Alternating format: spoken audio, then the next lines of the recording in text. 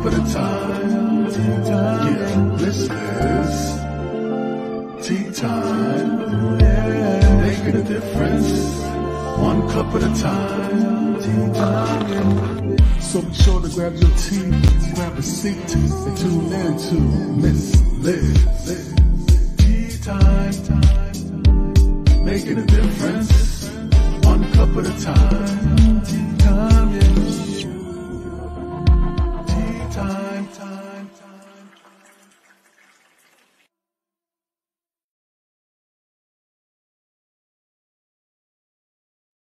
Well, welcome to Tea Time. That's right, Miss Liz is back, and you know what that means. It means story time and words. And that's right, we don't serve a beverage in this house. We serve a different type of tea. We serve real life stories and real life organization, businesses, authors, all of that incredible stuff so you can enjoy.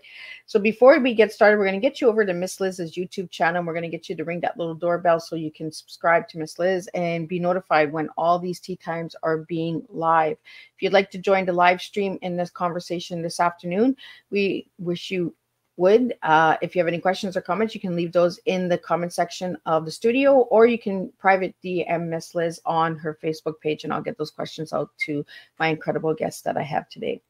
The guest that I have today in the house is Carrie Graham, and I met Carrie a few weeks back, and today we're here and we're going to spill some tea on adult learning. That's right. We're going to do an engagement, retention, application, teaching everyone appropriately.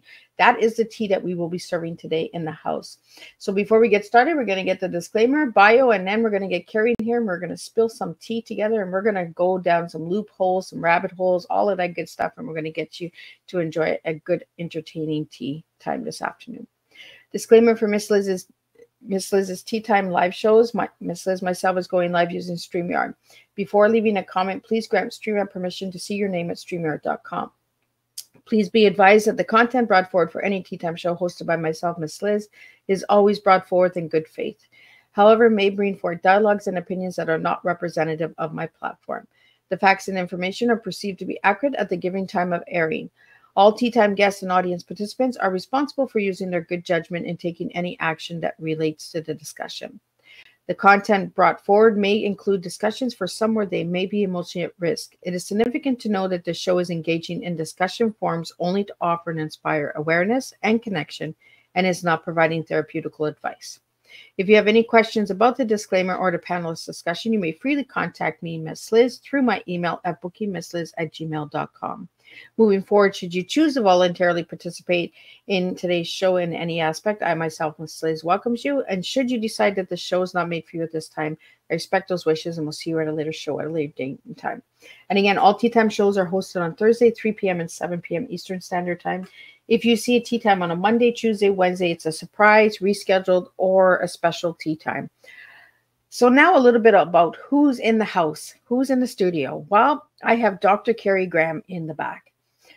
Dr. Carrie Graham has never fit in the box of traditional expectations in school and at work. Despite often feeling restrained and overlooked, she learned how to use her natural skills to open doors for herself and others. Dr. Graham has leveraged her curiosity to help women tap into their real potentials.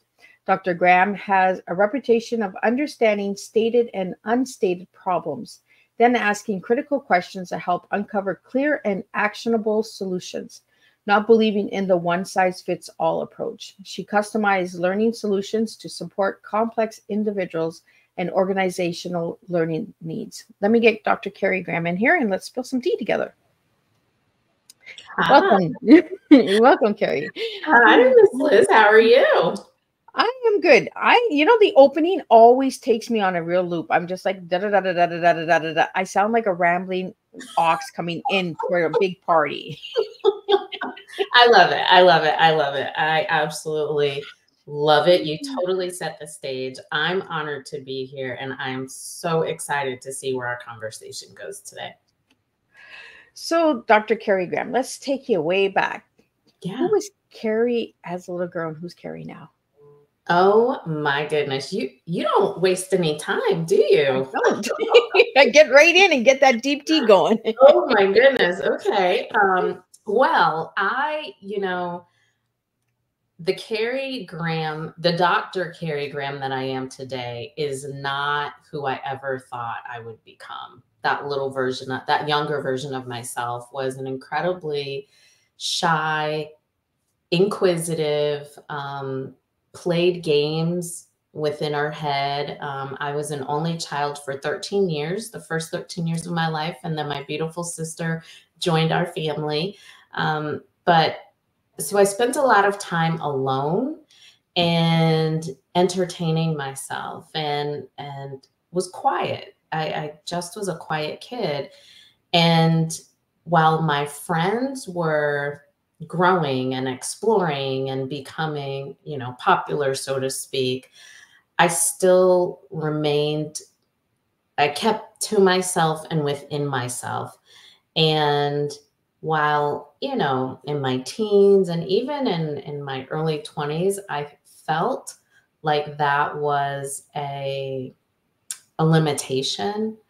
What I started to learn was that I could use it to my advantage. So the fact that I don't fit and that I'm not like everyone at that time, I'm not like everyone else. And it fit. And what I found was people would tell me things. People would tell me the things I did not want to know, but they would just tell me stuff, very personal things about themselves. And I kept thinking, like, why does this keep happening to me? And fast forward, I'm 51 now, and I realize all of that was setting the stage for the work I do today. So I learned the power of listening, like true active listening with compassion, listening with empathy to what people are saying, as well as what they're not saying.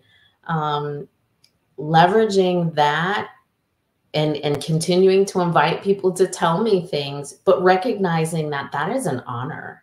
And I hold, when people tell me, I don't know, their secrets or what have you, those things that are very private to them, I hold, I cherish, and I honor those things.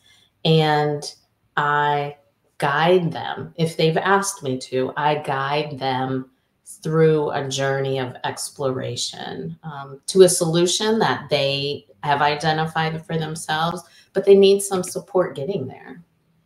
So, Carrie, what got you into adult learning?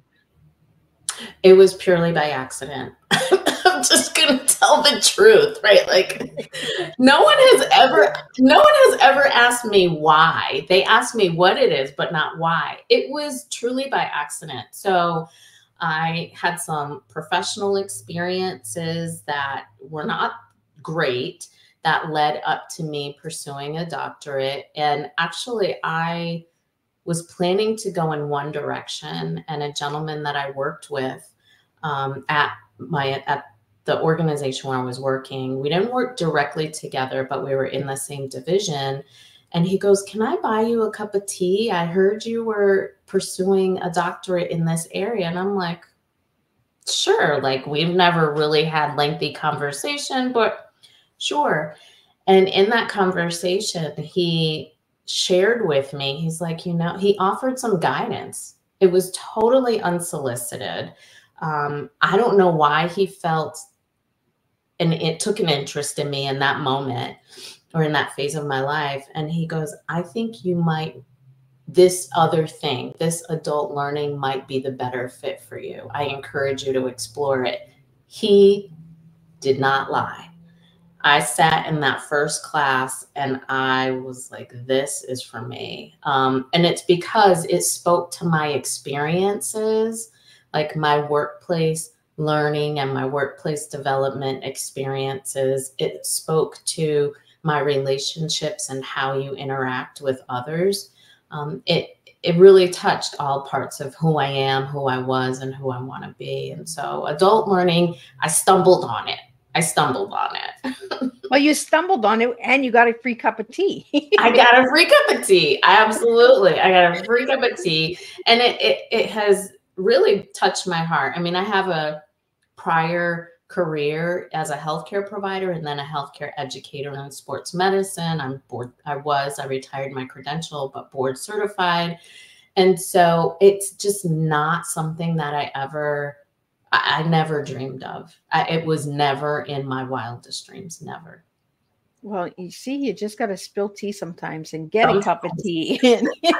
Absolutely. Accidents make for a good story. Absolutely. They always do. They always do. And, that's also one of the things that I've learned. And I think it's, the adult learning piece speaks so much to me because I really, I view my life, and I always have viewed my life as an adventure. And I always say this, every day is truly an adventure.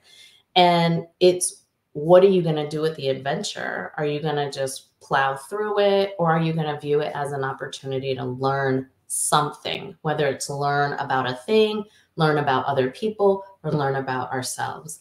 And I always learn something more about myself every single day, every day. Well, Dr. Carrie, spilling the tea in a good way, right? Yes. And making an accident and having that adventure open the doors and opportunities. So I want to talk to you about adult learning. Because we don't talk about adult learning very much. We talk about children learning in elementary schools and public schools and high school and all that, colleges and universities, but we don't talk about adult learning. Yeah. So how do you feel about society on that topic not being out there? Yeah, it is not a commonly discussed topic. The field has been around for decades. The research has been around for decades. But, I think so often people identify, oh, well, I'm a lifelong learner. That's a term that you hear frequently. I'm a lifelong learner. And oftentimes when people use that language, what they're referring to is, oh, I like to learn new hobbies. I want to take a class. I want to learn a new skill. And yes, those are elements of lifelong learning. But the other part of lifelong learning is recognizing, how do we emotionally regulate? Right? As a continuous process. How do we grow in our spiritual walk if that's important to someone, right? Those are also elements of learning. And depending upon what that looks like, that journey can be lifelong, right? So like a walk of faith, parenting, right? Like those can be lifelong experiences, but rather me learning how to make lamb chops one year for my family for the holidays. Like I figured it out like the night before, right? I learned something the night before. I did the thing. We ate it. It was good. That was like 6 years ago. I haven't done it since, and I have no desire to do it since, right? Like, so yes, I was learning in that moment, but it was such a short window of time. That does not make for lifelong learning. Yeah. So it's what I've seen in the world today is, because there's so much information in the online and the digital world and all things consumerism, people are bombarded with information that requires cognitive processing. That is an element of learning. Yeah. Right. So to consume, whether it's visually or you're hearing something or whatever the case may be, your brain is consuming that information. And the cognitive processing is an element of learning. And now that you've processed and learned, you then have a decision. Do I act on that information, or do I just store it somewhere? Yeah. And that's, I think, where a lot of the like online and digital fatigue comes in. It's because people are attempting to process like 50 tabs that are open, whatever the case may be. They've processed it, and they are now at a place of what am I going to do with that information? And for the information that's not needed, and you just set it aside, you can't unlearn something. You don't unknow things. And so that process of learning, that's exhausting. Yeah. And so we are in us culturally as a global society, I would say we're at a place of intellectual and cognitive fatigue. Well, we're exhausted, right? Because there's so much coming at us and we're just like, whoa, can we just take a break? Yeah. Yeah. You And know? it's, and when we make those statements, like it's not always that simple. And I don't mean it from the, oh, we're addicted to our screens, right? But like, there's that process element of it.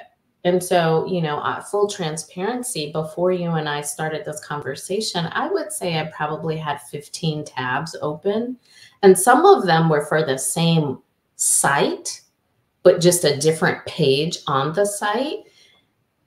That's a lot of information, right? So, okay, I'm over here using these tabs. Now I need to go back. Well, which one was it, right? So now I'm clicking back and forth.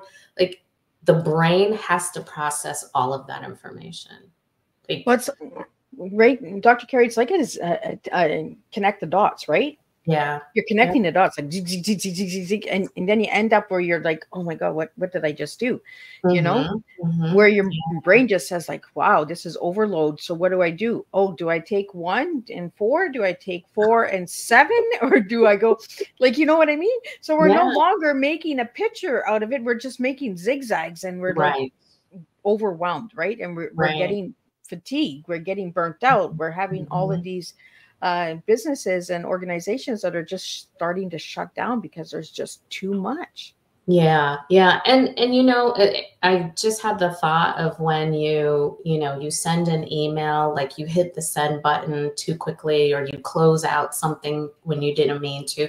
Like, all of those are, I mean, some would say, oh, you're just ready to get it over with, right? Like you were acting too quickly. I would say, yes, that's part of it, but it's the fatigue, right? Like, you want to get on to the next thing, not because you don't want to, you know, type the email, or you don't want to spell the words correctly, right? Like, you do want to do those things, but it's the fatigue. You know that your brain is telling you there are other things we have to do and we need to attend to. Okay, this is done. When in reality, it's just an outline. It's not a cohesive email, or whatever the case may be. Or you send half an email, right? And then you're like, oh, I forgot. I sent, right? And then you're like, oh, where did I leave off? Right.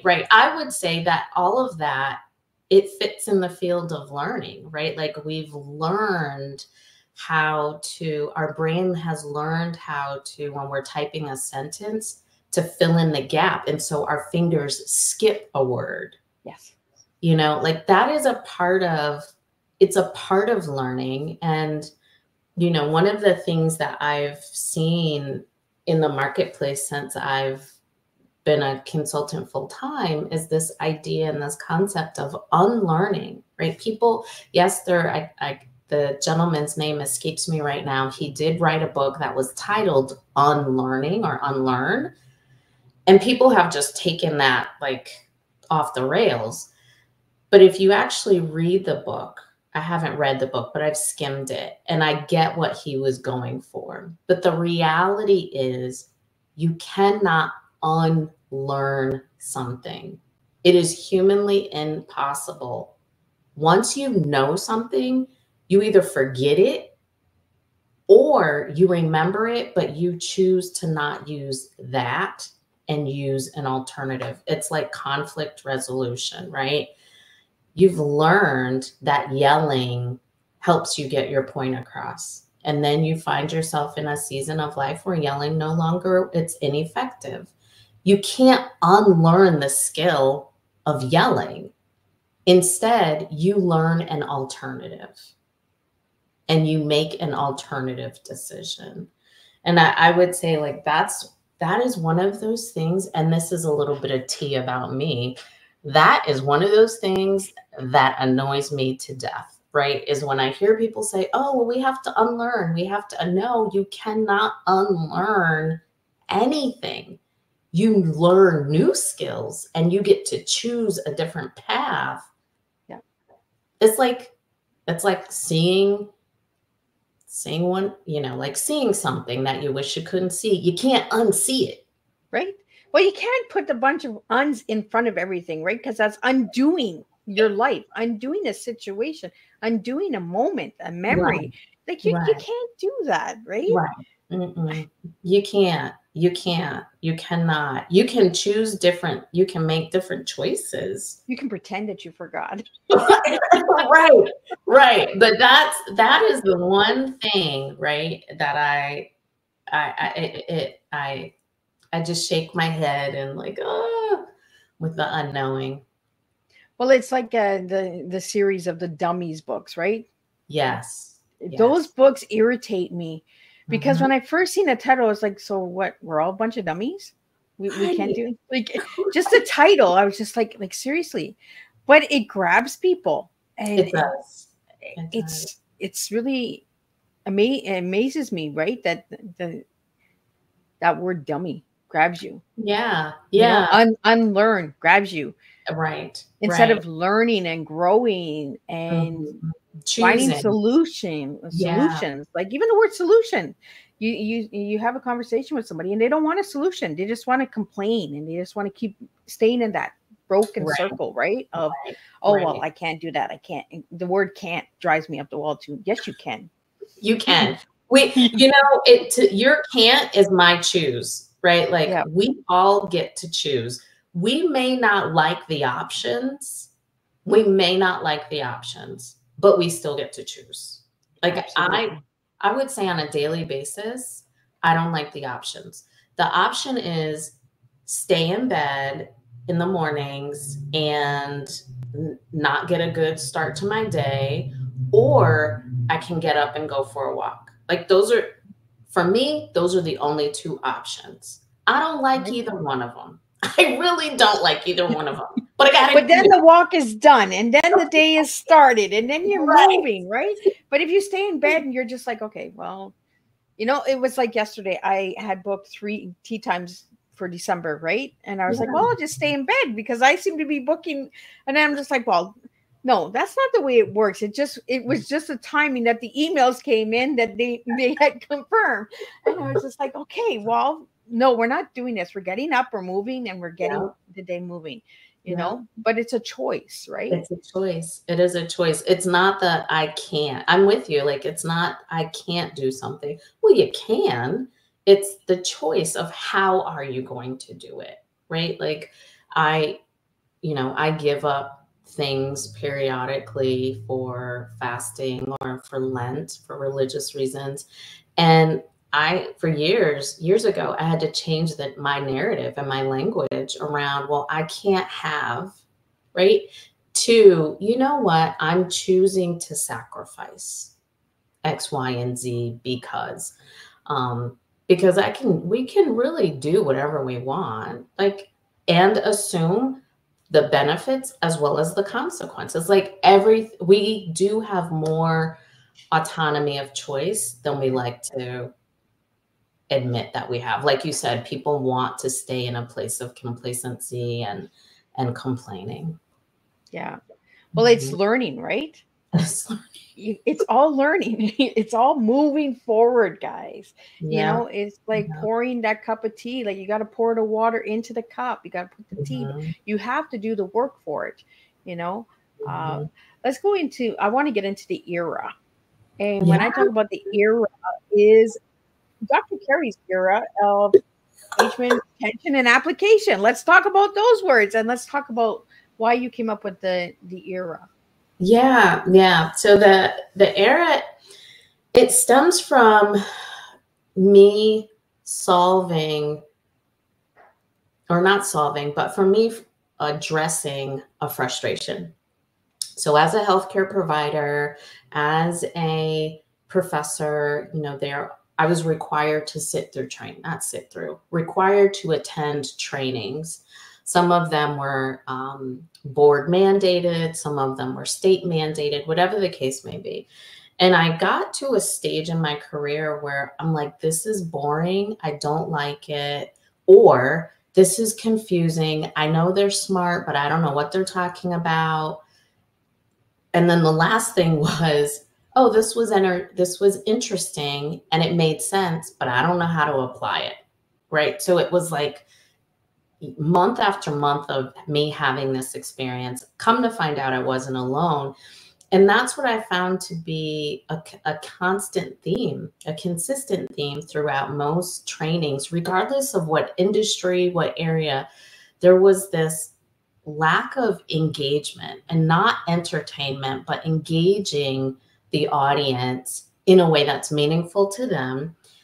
Then there was this way in which content wasn't constructed so that people comprehended and remembered, right? So it's like information was just presented, but there was no rhyme or reason real for the audience, so to speak.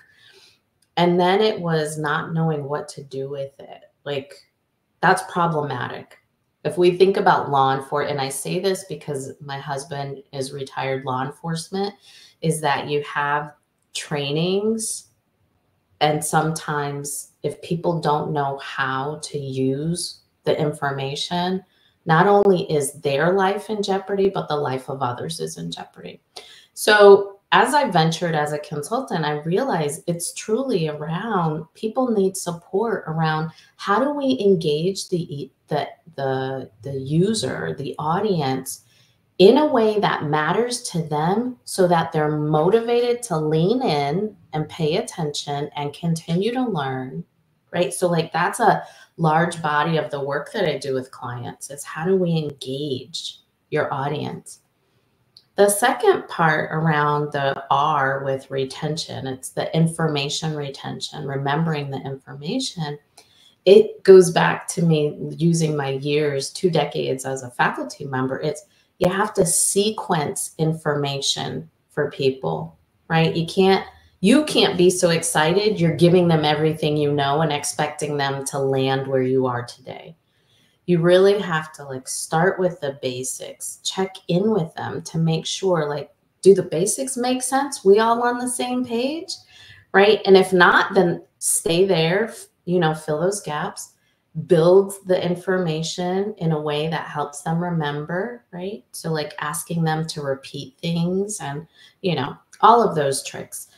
And by doing that, you're reinforcing, you're helping and guiding your audience to remember the information. And now, in order to get them to actually apply it, well, you have to show them how to apply whatever it is and build their confidence in it, right? So like Liz, how many times, I'm sure you can appreciate that there have been times where you knew what to do and how to do it, but you weren't confident. And so you didn't do it, right? Or there have been instances where you have confidence, right? And so those are the people I think who like, they'll just go out and fumble and make all the mistakes, right? Because they have the confidence. But I'm not a fumbler. Right? Sometimes I am. I'll fall, I'll try again, I'll get back up. Right. But so you have the confidence to do it, but you don't have the skills. You haven't developed the appropriate skills. And so in the application piece of it is a training and a facilitator, a coach, a trainer, however you want to call yourself, you have a responsibility to help build confidence. And I don't mean rah, you can do it, but building internal confidence and developing skill development so people know how to do the thing. So that's where the ERA comes from, the ERA, engagement, retention, and the application. And I wanted to make sure that the work that I do can be broken down to its like barest of bare foundations. And that's what it is. It's ERA. Well, I think it's deeply important, Dr. Carrie, to have people like you out there because we have a bunch of fumblers like me that don't have the skills. We'll just try. We fall. Okay, we get back up. But we do need to learn. We need it's that lifelong learning that you mentioned about, right? is, and that's why we have different coaches and different mentors and different fields of work out there, is to work together, collaborate together, connect together, and stay motivated together. You know, we can motivate larger audience and larger individual groups when we work together than when we stand by ourselves. You know, we could stand by ourselves. Everybody can stand by themselves, but you know, it's to get that motivation. And I was told a couple of years ago, give the 3 E's when you're speaking as a public speaker: the entertainment, engagement, and education. Bring your 3 E's to the table. But a lot, we're only bringing 2 of the E's. Well, if you're missing that 3rd E, whether it's the engagement or the education or it doesn't flow. It's like, oh, right? Where you need that tick, tick. It's like back to the dot, right? It's like that 1, 2, 3, but you're jumping from 1 to 3 instead of you're missing the 2.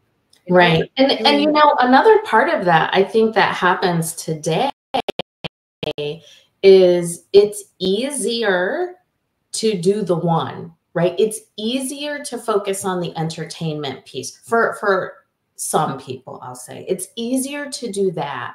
It's easier to spew off all of your expertise and just stay at this level where you're super comfortable and confident and knowledgeable and just spew and spew and spew.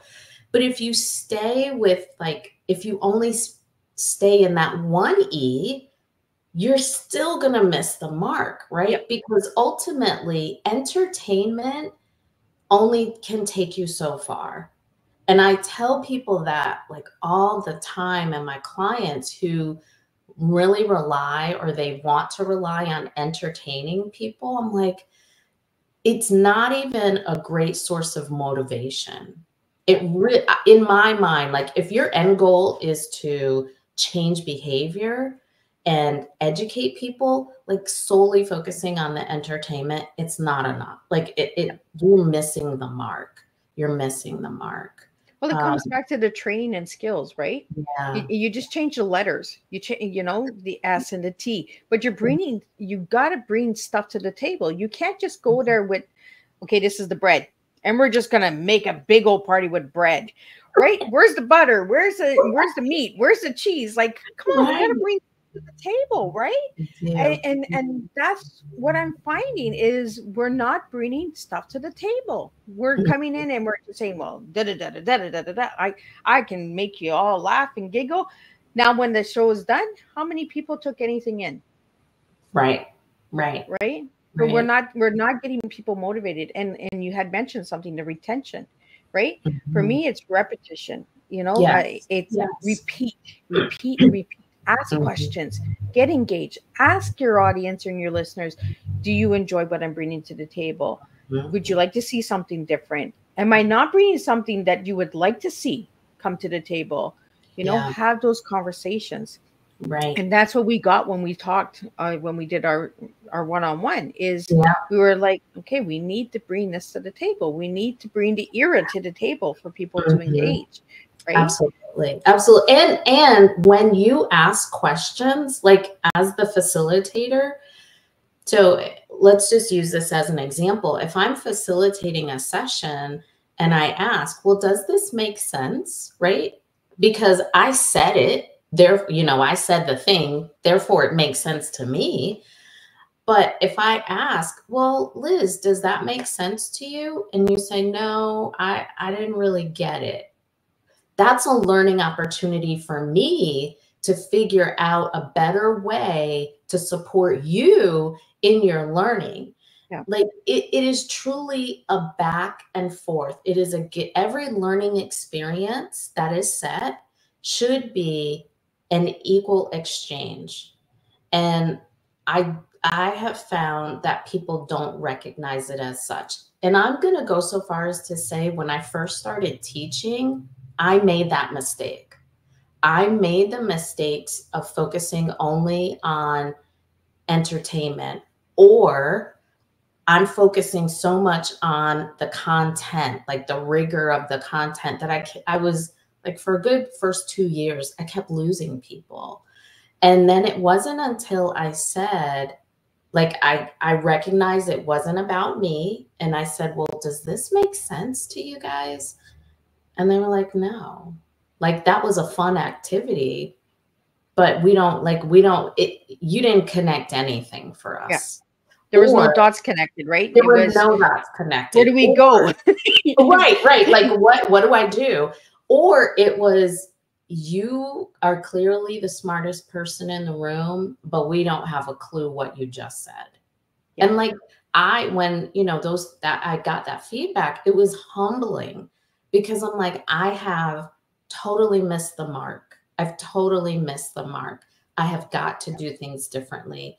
And so when you, as a facilitator, when you view your presentation or your workshop or whatever the case may be as an opportunity for your audience to also teach you something in that moment, like when you recognize that and step confidently into that role, that is when your skill set skyrockets. It really skyrockets. You will be amazed at like the impact that you can have on your audience. It's unreal. It is truly mind-blowing. Well, Dr. Carrie, I always say this, right? I learn so much from my guests. Like, we go down rabbit holes and we spill tea and we use words and we do storytelling and we get to know each other one-on-one. The audience gets to know a little bit about who Miss Liz is, because sometimes Miss Liz just likes to slip and share a little bit of stuff, And yes, I'm a big dot person. If nobody has known that yet, I just bought myself for Christmas some dot books. I love it. I love it. But I think these are things that we should be bringing to the table, is getting feedback and being okay with feedback. Yes. Because that's where we learn and grow. That's how we can improve ourselves. If we come into the table and we say, well, no, we know everything. We don't need you to tell us how to do our show. We don't need you to tell us how to do this. We're not learning. We're not leaving room to grow ourselves. Absolutely. Absolutely. I don't know why this just came to mind, but for your listeners, I want you to think about, when was the last time you looked in a mirror, whether you were getting dressed or even getting undressed, whatever the case may be, you were getting feedback. Yeah. You were getting feedback. Like, is everything where I want it to be? Like, oh, is that, thing doing whatever. It is all feedback. And so people think about, oh, well, I don't want to get any feedback. I don't really want to ask what people think because I'm afraid. Like, it is not a judgment of your character. It simply is information. And everyone's feedback is valid because that is their perspective, right? It's like, you cook something and you ask everyone at the table, do you like it? And let's just say everyone says no. Okay, well, why do you like it? Or one person might say yes. And so you start with them. Well, why do you like it? Well, it reminds me of a dish my mom used to cook or my dad used to cook, and they were a horrible cook. But nevertheless, it reminds me of them. So it's good to me, right? Like, it's still bad, but they, that's their perspective. You ask other people, someone might say it's too hot, it's too cold, it's too sweet. It is their reality. And then you get to choose what you do with that information. Period. No, you could just go in the room and cry and say, you know what, I'm never doing that again. I'm not bringing that to the table, or you could say, you know what, I can try again. Yeah. Yep. Yeah. Teach me the skills. Like, maybe somebody can teach you how to simmer it a little longer or add the flavors, right? If you get no feedback, how can you improve it? Absolutely. Absolutely. And so it's every day is an opportunity to learn something. And even when we don't want to learn things, we're going to learn something. Yeah. Every day is a learning day. And I always learn from my guests. I want to get into your the TEA words. So you gave me teaching everyone appropriately. And I like that word appropriately, but teaching everyone, I like that as well, because it's showing that everyone can learn. Yeah. So tell me why you gave me those 3 words, Carrie. Yeah. So I would say teaching Because it goes right back to what we were just talking about, right? Like learning opportunities are everywhere. At this today, our seasons are changing, right? Like everyone knows the seasons are changing. How do you dress for the day when you know there's going to be a 20-degree change, right? Like you can teach anything to anyone. And what a great way to build relationships by teaching. It doesn't have to be rigorous. It can be like, hey, let me show you a trick that I learned, right? So that's the teaching part. It can be a beautiful thing if you view it that way.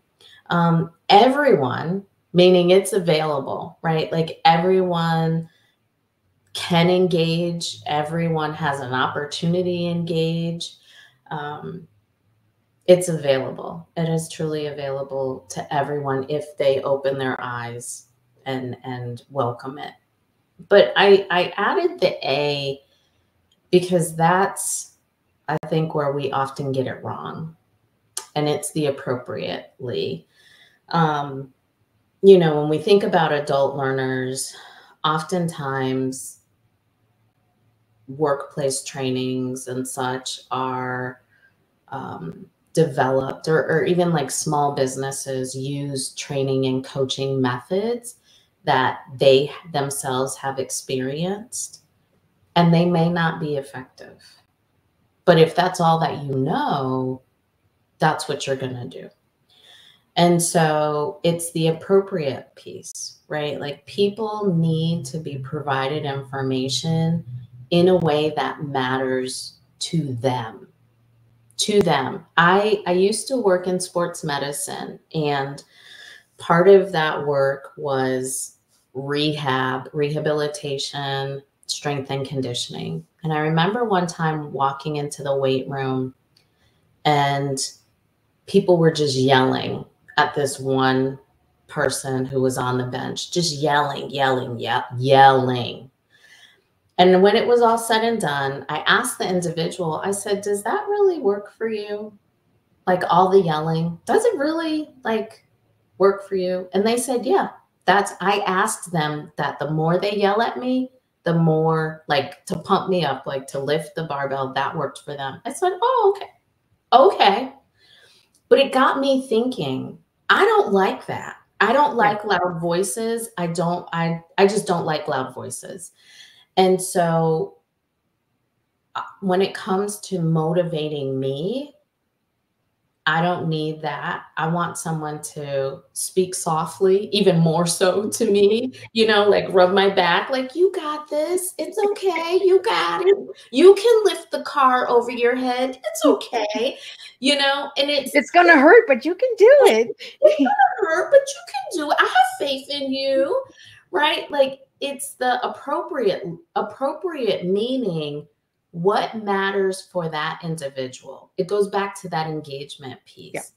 The appropriately, it goes back to how are we sequencing information? How are we sharing the information? How are we presenting it? Are we presenting it in a way that makes sense for them or just makes sense to ourselves? Yeah. Right. So it's teaching everyone, but the appropriateness is the key for me. Look, and Dr. Carrie, goes right back to you as a child, right? Out of the box. You thought outside of the box. Not everybody, and me too. If somebody's yelling at me, it shuts me down. I'm just like, okay. Like I'm just like I'm tapped out. I'm just like the next person's gonna yell louder. I've already tapped out because the first guy that yelled at me, I'm gone. Like right. You know, I don't like it. I'd rather have somebody like, you know, you got this. Like try it. Give it. You know, if you fall, you're gonna get up. That's the kind of, you know. Yeah. But I've noticed that with your business as well, is that you work with individuals and small businesses and medium-sized businesses and larger businesses, but you go in with a different approach for every single business. Yeah. Yeah. Instead of the same approach, right? Because then everybody be like, well, she did that over there. You know, if somebody comes to a webinar and they've seen you at that webinar and you go in, you do this, they're like, oh, well, I've already seen that. I'm not. Right. And honestly, you know, if I'm going to spill the personal tea right now, like from from a business owner's perspective, like that's one of the things that I've really struggled with when people are like, oh, give me your elevator pitch and get, like give it to me in one really quick statement. I've struggled with that because I firmly believe that every business is different. And even though I use the era approach, and I jokingly say it's going to be a new era in your business, right? Like I use that as my guardrails. Yeah. That's it. But literally every conversation, every way that I support a business, it is so vastly different. Like if we pulled open the playbook, it's so different that one, I'm proud of that I have the skills, like I have the breadth and the depth of skill sets that I can do that. I can offer that as a service. But I find it hard to stand out, right? And we talked about this, right? In the vast landscape of all the noise, I really have found that to be a challenging part of business ownership. And I know I'm good at what I do. I've been blessed in that regard. People have told me as such, but how I talk about it, I still haven't figured that part out because it's different. It's different. Mm-hmm. Well, it's like building a bridge, right? And filling in the gaps. Yeah. Somebody might put ropes all across their bridge, right? And they just keep building with the ropes and the planks, Well, Dr. Carrie builds a bridge with a rope, a plank, and a chain. Right. Like we don't know. And that's the beauty of like whenever people, reach out to me and they're like, I've been thinking about, I'm considering, looking for someone and such. I get super excited. And I get excited because I'm like, here's an opportunity for their business to shine. Like first and foremost, like their business is going to shine. It's going to get better. They are going to feel more fulfilled because they're doing what they want to do with excellence. But then when I think about, I'm going to get in their tea and I'm going to see what, it's like a puzzle. How can we make all of this more refined? And I don't want to say better, but really refine what beautifulness is already there. Well, understanding the tea within. Yes. Because everyone's tea is different. And that's why all of my guests have different words. And sometimes you use the same word as another guest, but that doesn't resonate. It resonates in a different way. Because you might be giving me teaching and another guest gives me teaching, but they're teaching in different ways. Right. Bringing something different to the table. It's coming back to that table, Mm-hmm. and seeing what you can bring and what you can add to the party. And let's just have some fun with it and stay motivated and engaged and entertainment and education. Education is really fun. I love it because it really opens the mind to understanding, right? Yeah. So Dr. Carrie, I want to get into research. Okay. When you hear the word research, what comes to mind to you? It's another one of those words. Like, This is why I asked you, because I knew it was she's got the power. We're gonna do this. Gosh, right? Like, So I say that because as a healthcare provider, as a clinician, when you are gathering research about a patient, you are doing an assessment, you're taking in all the information, you're gathering as much data as possible to either make a diagnosis, to make a recommendation for treatment, whatever the case may be. So that's practical. As a scholar, which I am, who has conducted research studies, analyzed data, I've used research methods, right? Reliable and validated research methods, specific methods. All of that requires skill. And it's not like you can't just come off the street and say, oh yeah, I can conduct a research study using methods, right? Like there are lots of elements that you have to learn, and everyone can learn them, but you have to learn them. And so that's the framework that I have skills at, and I love. I love that level of research. Let me get on Google. Right. Google. Let me get on like my two keyboards here. And you know everything because you've Googled it. Yeah, like this keyboard and that keyboard. And my phone, right? Like let me do that is not research. It's information gathering, but that's really all it is. It's information gathering. Yeah. But when you are truly conducting some form of research, it is steeped in methods. Like you have to use reliable and validated methods to get a finding that you can trust. And as I am on Google, and I'll be the first to admit, yes, I do Google things like how do I da. But the next time you Google something, look at the number of results that pop up. Yeah. Not one person within an hour can research 12 million results that Google has populated. That's not doing research. You are simply looking at the first 5, whatever Google pops up for you, and you're using that information. That's like data gathering, information gathering. And that's okay. It is okay to do that.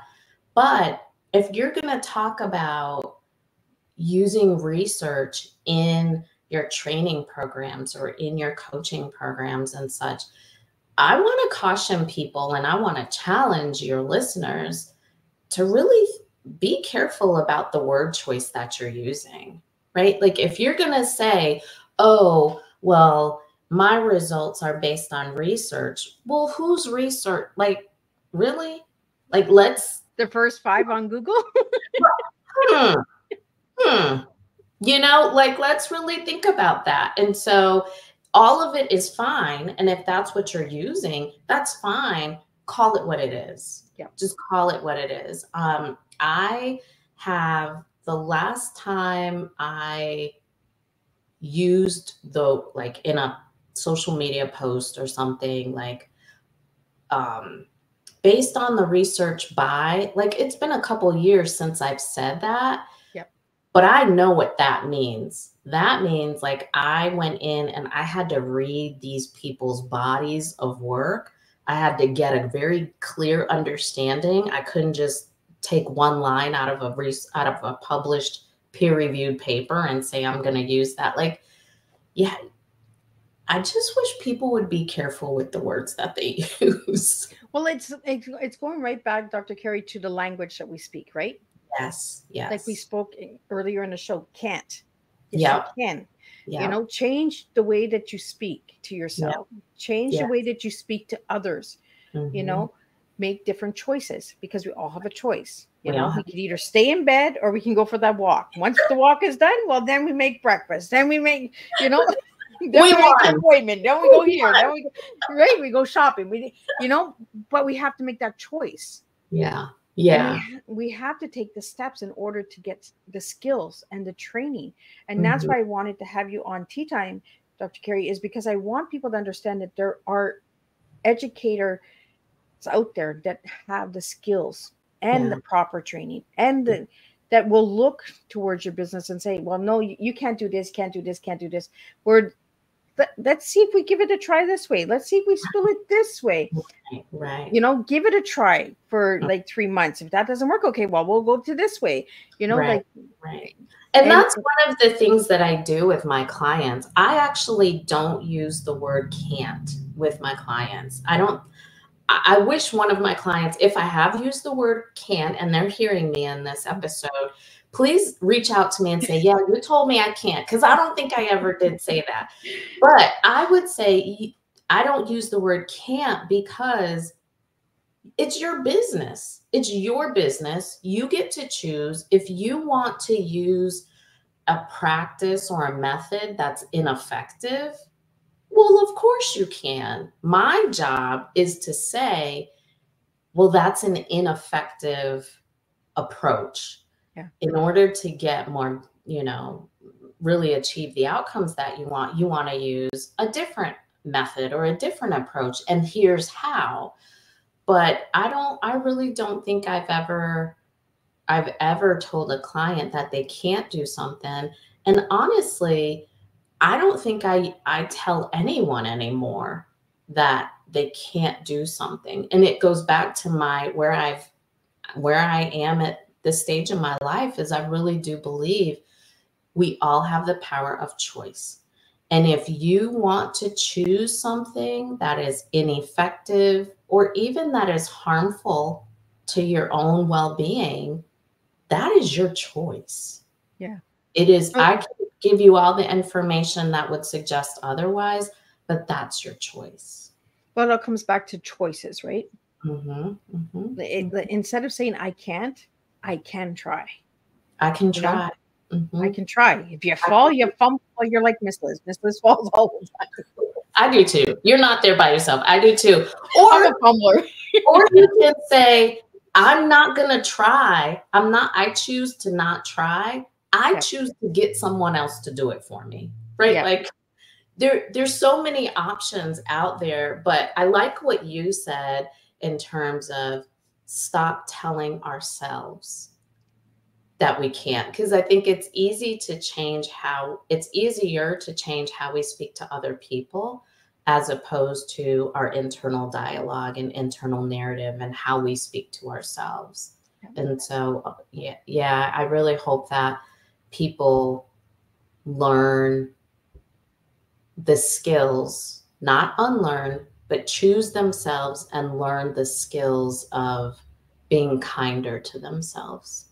Absolutely. And that's why the T comes from within us, right? It's the way we talk to ourselves. It's the choices that we make for our own lives, the situations that we allow to keep happening, where sometimes we need to close a chapter. We need to close that door in order to open a new chapter and a new, avenue. And I just love having you here, Dr. Carrie, because I know that you like to spill the personal tea. I do. And you know what? Here's another piece. Here's another drop of the personal tea, right? Like I used to be so incredibly private. Like people that I worked with didn't know anything about me, like nothing. That they'd say, well, what'd you have for dinner last night? A little bit of this, a little bit of that. Right? Like, and the truth of the matter is my life is pretty simple and kind of boring, but I didn't want to let people in. And a lot of that was fear of judgment. But at this point, I recognize how when we share our stories, whether it's our missteps or our successes, right? I didn't use the word failures, but our missteps or our successes, when I share those, it's an opportunity for someone else to learn. Yeah. And truth be told, when you tell your own story and hear it, it's an opportunity for you to reflect. And sometimes we all need to reflect and just be reminded of, right? And so there's really nothing that you could ask me or anyone could ask me and I wouldn't, I would tell it. Whatever it is, I would share that because I know the power of hearing people's stories, even the ones that are painful to tell. Yep. They can serve a positive purpose. And that's what we do is we serve real tea here. Yeah. Not the beverage, but we serve the storytelling and the words and we have some fun and we get into it. Yeah, we do. Yeah, we do. I love it. I love it. I love it. We go deep, right? Right from the get-go. Yes. So Dr. Carrie, if anybody would like to reach out to you, how could they reach out to you? They can find me at my website, drcarriegraham.com. That's where I am. It talks about the website, drcarriegraham.com. You'll find information about my services, my core values, but the gift that I want to offer is there's some personal stuff on there about me that I'm happy that it gives people a window into who I am. But also they can always ask me questions. And so there are places on my website for people to connect with me and build relationship and get the support that they need, whether it's teaching everyone adequately or whether it's engaging, retaining, and applying information, like whatever way works for them and whatever the need is, there's an opportunity for us to connect. So visit my website, drcarriegraham.com. There you go, guys. Run on over, check her out, and we're going to spill some tea. Yes. Well, I had a blast with you, Dr. Carrie Graham. And without all of you listeners and supporters out there, Miss Liz could not do this. And I enjoy these conversations, and I hope you do as well. I'm open to feedback. Give me some feedback. We will be back with 2 final tea times for October, and November's lineup has been released as of yesterday. So check that out, or go to Miss Liz's website at www.misslizsteatime.com, and you can see the list of the lineup. It's a real diverse opportunity to get to know people next month and this month and the months before. Check out all the previous tea times because there's incredible ones out there. And I will be back on the 28th with Jose Perel. He's going to be sharing his story about a hostage situation that he was involved in that took his life for 5 years, and now he's a motivational speaker. So we'll have his story. And then on the 29th, we have Joyce Fiddler coming in, and she's going to be talking about sex, drugs, and baby booming, all that good stuff.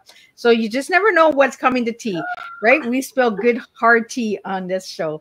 So until then, I will see everybody same time, same place, and we'll spill the TEA with all of you all over again.